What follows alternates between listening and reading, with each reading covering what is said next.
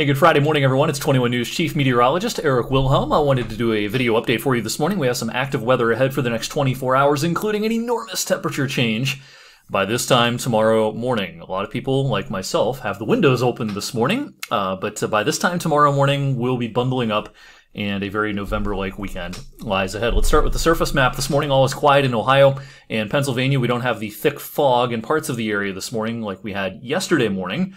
And it's going to turn out to be a nice, mostly sunny morning, and a good chunk of the afternoon hours will be fairly sunny as well. But this is our front off to the north and west. That means some business. This is producing some showers in Chicago, Milwaukee, Green Bay, heading up into parts of Michigan and all the way back to Kansas City. We've got some showers out there this morning. I'll actually take off the radar and bring up the temperature so you can really see how sharp this front is. We are in the 50s to around 60 here locally this morning, but look on the other side of the front. You go from mid-60s to upper 30s in a relatively short distance. Look at this. That is how sharp this front is. It really means some business as it comes east, and it'll be arriving here overnight tonight. So let's talk about the timing of showers and the timing of the cooler air. We have some, of course, high school football playoff action in parts of Ohio and Pennsylvania this evening, and all important will be the weather forecast for tonight. Clouds will bubble up from time to time today, but again, I suspect we are largely dry. And temperature-wise today, the record is 78. Youngstown, along with Morgantown, West Virginia, Buffalo, Rochester, Syracuse, all these areas that are circled are going to be flirting with records today.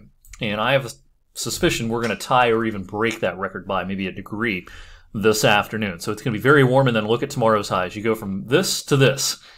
Temperatures tomorrow no higher than the upper 40s to around 50.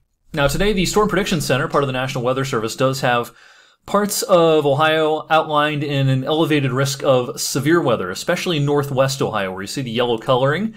That's a slight risk, basically a 2 on a 1 to 5 scale. Findlay, Toledo, Lima. And then places such as Sandusky, Cleveland, Columbus, Dayton, Cincinnati, all in the kind of 1 out of 5 on the severe weather risk scale. We do not have much of a severe weather risk here tonight. As these showers push east, it'll be well after dark this evening. And while a rumble of thunder and some flashes of lightning are going to be possible, I don't think hail and damaging winds will be much of a concern around here. So again, the timing of the showers mostly after dark, and after dark now is 6:30. Sunset this evening's like at 6:29. So here's our high-res futurecast showing what the radar should look like going forward. Here's 5 o'clock this evening, northwest Ohio, showers, some thunderstorms. There may be a couple of isolated showers trying to break out in Worcester and Canton, and maybe down towards Mount Vernon, right around 5 o'clock this evening.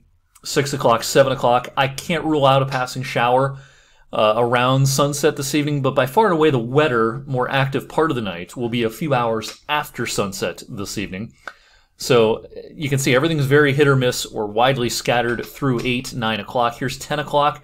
This is when things will become a little more active. I think 10 o'clock, 11 o'clock, midnight tonight, mostly after our local high school football games.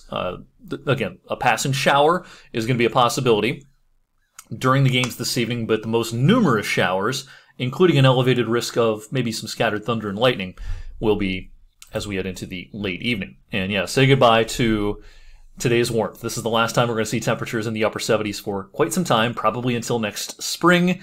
We're going to settle into a pretty chilly looking pattern for the rest of October and early November. Now, it's supposed to be chilly in late October and early November, but cooler than average, most of these temperatures. Our averages right now are in the upper 50s. 10 days from now, our averages are around 53, 54, and you can see a lot of the temperatures here plotted up by our model would be below average, or at the most optimistic, very near average. We won't have a lot of days coming up in which we are way above average like we will be today, and again, even flirting with a record this afternoon. All right, thanks for watching this morning. I'll see you this evening on 21 News at 6 and 11. Enjoy your Friday.